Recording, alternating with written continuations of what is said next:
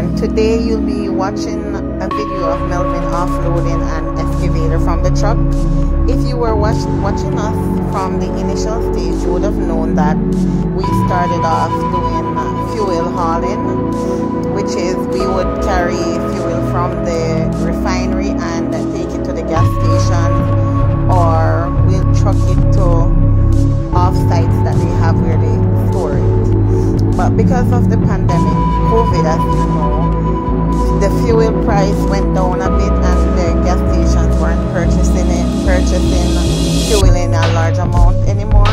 Therefore, work went down, so we had to switch gears and started on a new venture. And the venture that we decided to start on was heavy hauling. This excavator that we have on the truck, we picked it up in Quebec and we brought it to Edmonton and dropped it at a Richie Brothers site, and this is where auction takes place. So this excavator is up for auction and it's going to be going to the highest bidder. One thing to note is that whenever you get a load to take to Richie Brothers, you, the driver, would have to be able to operate this equipment because there's nobody on site to remove it.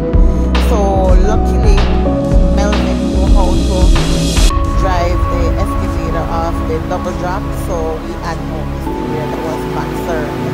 So as long as you know how to drive the equipment off the whatever trailer you're pulling, whether it be step deck, double drop, or load boy, then you are in the clear to bid for such a load. This load is paying very, very good, and in another video I'll explain and tell you how much a load costs, how we went about bidding for this load, and our fuel expenses. So today just enjoy watching the excavator being offloaded from the truck, and in my next video I'll give you some more insight as to how it all happens. I hope you enjoy, and for any other video suggestion, please leave me an email.